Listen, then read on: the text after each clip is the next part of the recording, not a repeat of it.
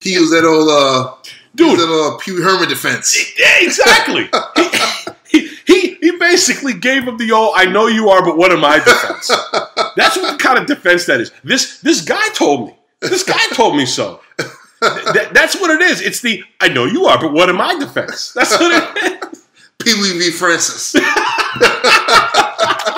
Yes, Your Honor, we want to turn your attention to the precedent in this case, which is Pee Wee v. Francis, in 1986. I know you are, but what am I? Pee Wee v. Francis. Your Honor, that sets a precedent. I can see him arguing that in the Supreme Court. Like, I'd like to turn your attention to Pee Wee v. Francis, where it clearly states, "I know you are, but what am I?" That's covered by CNN. I can see like Justice Scalia, who just died, like, yeah, he's got a point there. He's got a point there. Even I have to vote for this. Look at fucking Clarence Thomas, like, yeah, that sounds about right. Yeah, it does sound about right. Who wants to regulate? Pee Wee v. Francis. Holy shit, man. Yo, you know he's coming out with another movie, right? Yep. Pee Wee's Big Holiday. Big Holiday, yeah. What do you think? You seen the trailer for it? Yep. I like it. He seems, a little aged, but he's still Pee Wee Herman. You can kind of notice if you watch the fucking Pee Wee v. Francis. I can't get over that shit. Yo, can you imagine people going to law school? So Professor Januzowitz, what do you think about the landmark case Pee Wee v. Francis? I heard there was some ownership about a bike involved.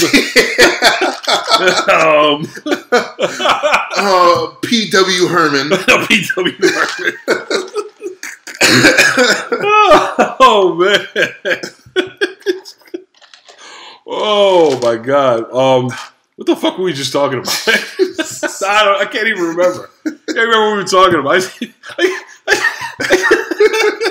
I can just imagine some fucking like guy in law school, like doing his this dissertation on Pee Wee v. Francis.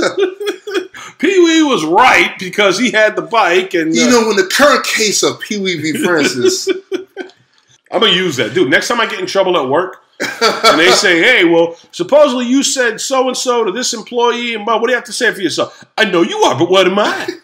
You're an idiot. "I know you are, but what am I?" "You're a nerd." Infinity. That's how you. Yo, that's how you lock down a case in federal court. Yeah, right. You just say infinity. Prosecution rests, Your Honor. We have no defense against this. Your Honor, he said infinity. He said infinity, Your Honor. Going by the rules of the playground, we can't defend against this, Your Honor. I can honestly see that, like on court TV, like they're like, "Oh, Jack, I wasn't expecting him to use the 'I know you are, but what am I' defense, but he locked down the prosecution when he said infinity. I mean, you just can't come back from something like that." Yeah. Had OJ used that, he would have gotten off scot-free in that kidnapping trial. Yeah, right. Oh, speaking of OJ. Oh, my God. Yeah, they said they found a fucking, like a knife or something. They found a knife on his property, and it might have had blood on it. Oh, man. Did they actually find out if it was really part of the... I guess they're doing some kind of it's like a long process, I guess. Well, no. Actually, it's not a long process, but I guess they kind of they're analyzing the blood right now. Oh, Jesus Christ! But they want to make sure that it's actually the blood of the person that they want it to be. Oh, his ex-wife and the waiter that she was banging. Because they don't want it. They don't want themselves to look like fools again. Well, I don't know if that's if the gloves doesn't fit, you must have quit. See, that's like the Pee Wee Herman defense, man. Dude, I know you are, but what am I? When you're in trouble, rhyme. Yeah. Rhyme. You'll trick the jury, man. Yo, fucking people are fucking idiots anyway, man. You just do a little wordplay and you got them.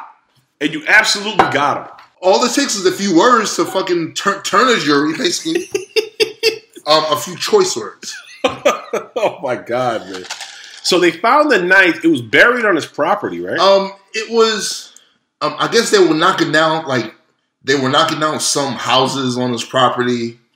No, because he's in jail right now for busting in somebody's hotel room and saying, "I'm OJ, motherfucker. You know me." Yo, he had a gun.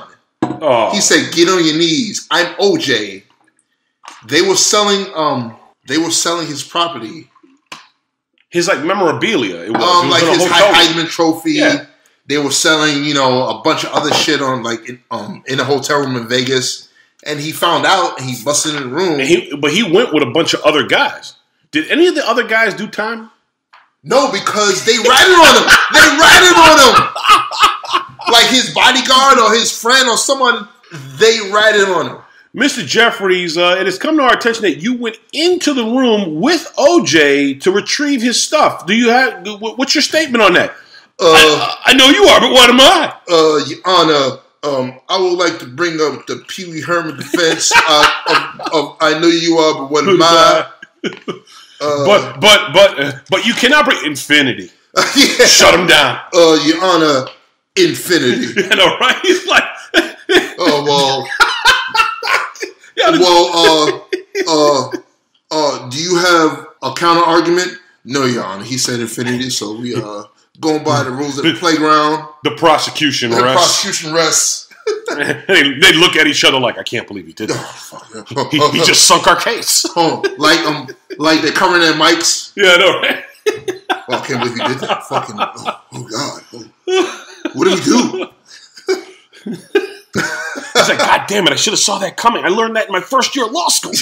God damn it. The fucking prosecutor kicking himself. Yeah. Like, fuck. What are we gonna do? Holy shit, man. God damn. I swear to God, I'm gonna use that defense now, man. I know you are, but what am I? Look it up. Pee Wee v. Francis. You're an idiot. Yeah. You're a nerd. You should use that when you get like a traffic ticket. Yeah. Officer, what did I do? Mr. Williams, I know you are, but what am I?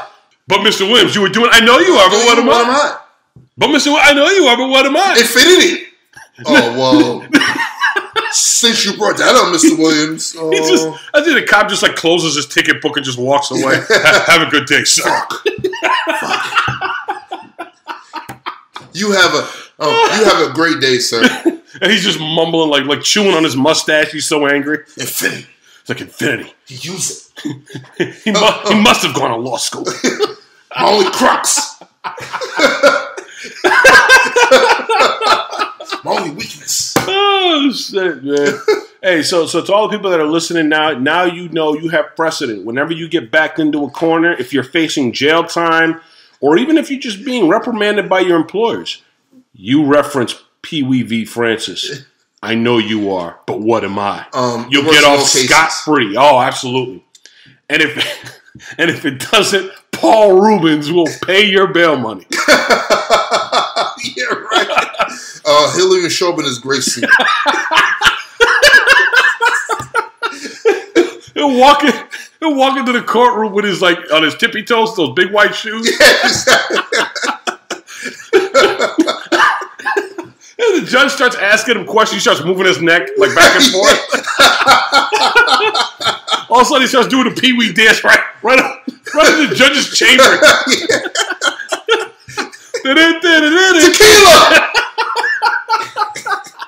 Tequila.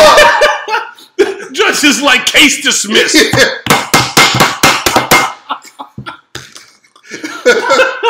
You're all free to go. All right. But Your Honor, he had a nice dance routine. Yeah, exactly.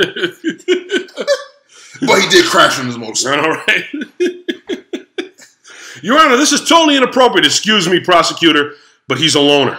Yeah. A rebel. Yeah. Case dismissed.